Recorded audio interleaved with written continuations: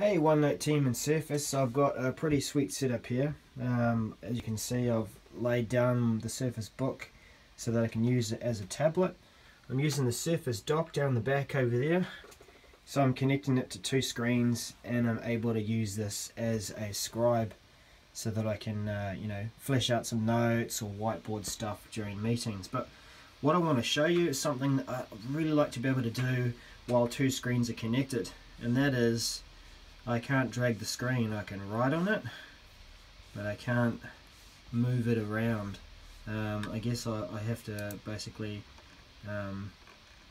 try to use the mouse, or I have to use the insert space and come down that way.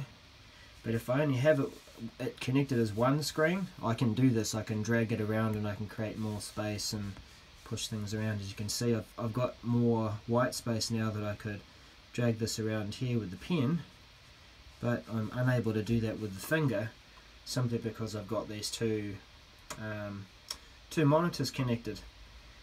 Works fine when it's just the one screen, but it's two monitors that seems to stop it from sliding around.